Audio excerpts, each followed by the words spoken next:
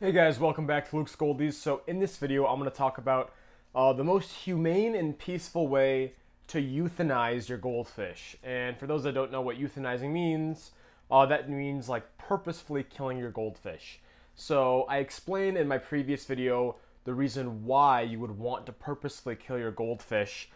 Basically, if it's living a miserable life, if it's in a very bad health condition that you can't fix it from, and you've determined that it's just suffering and it's better to put it out of its misery. I'm gonna basically explain to you now the most humane, the most painless way that you can just kind of set them off. You can let them go without hurting them, because they're you could euthanize your goldfish in a very painful way, but that's not ideal. You don't want to do that.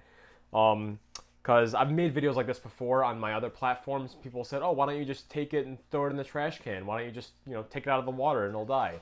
Yeah, you could do that. That would euthanize the fish, but that's cruel. You don't want to do that. If the fish is suffering, and you love that fish, and you want to be nice to that fish and put them out in the most peaceful way, I think it's very important to correctly euthanize them.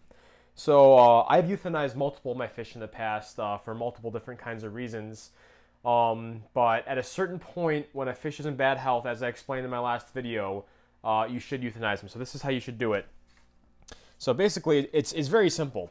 What you're going to need to do is get a little Tupperware, any random Tupperware with a lid, and then you're also going to need to buy some clove oil. So I can link this down below in the description. But this clove oil, it almost acts like an anesthesia for the fish. You can actually sometimes you use it for procedures on the fish, but in high enough concentrations for an extended amount of time, it will actually kill them. So just like on a human, if you overdose a human on anesthesia, they'll die. If you overdose a goldfish in clove oil, they too will die. If you give a little bit, it can kind of knock them out, make them loopy for like a little surgery or procedure. But if you overdo it, then they'll peacefully pass away. So the way you want to do it is basically you want to fill a container like this halfway with water, or maybe roughly halfway with water, and then you want to get the clove oil and really just pour a lot of it in there. I'd say at least you could do like 50 drops or so, maybe even more.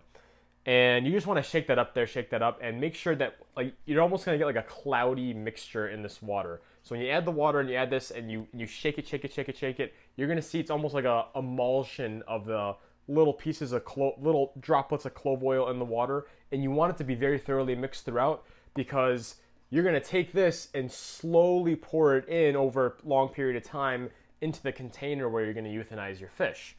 So you want to take some tank water and put it in a bucket like this, and then you want to fill it up maybe a gallon or so, and just have the fish in there. And when you have it with the tank water, you're not going to shock the fish. The fish is still extremely comfortable.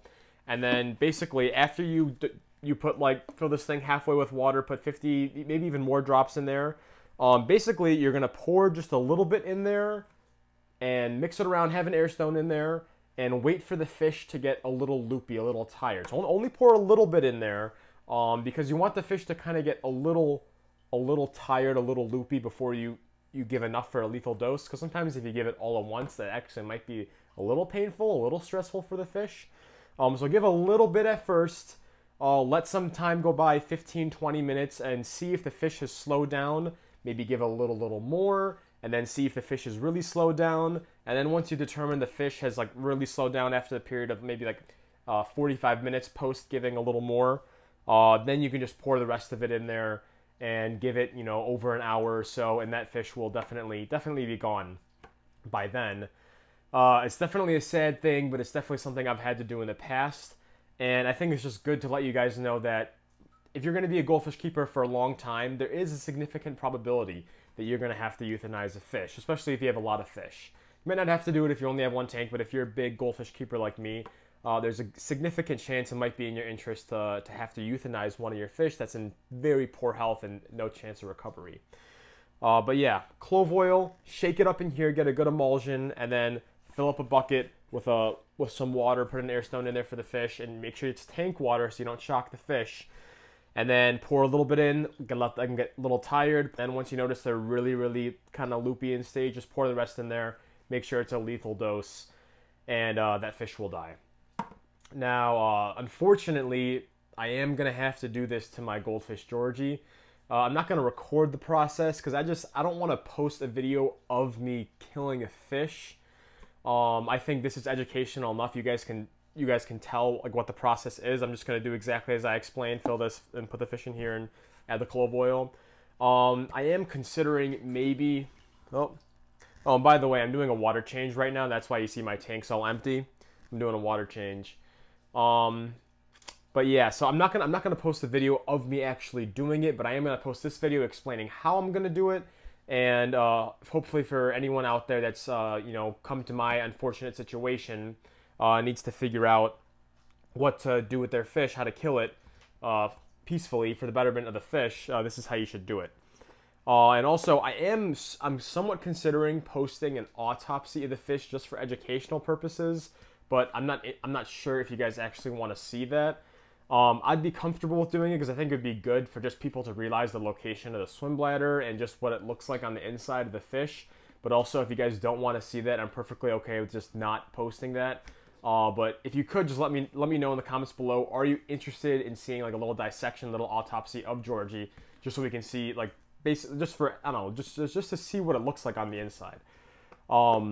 But if you guys want to see that, let me know. I haven't euthanized him yet, but I will this week just because he's really suffering right now. It's not right to keep him alive anymore.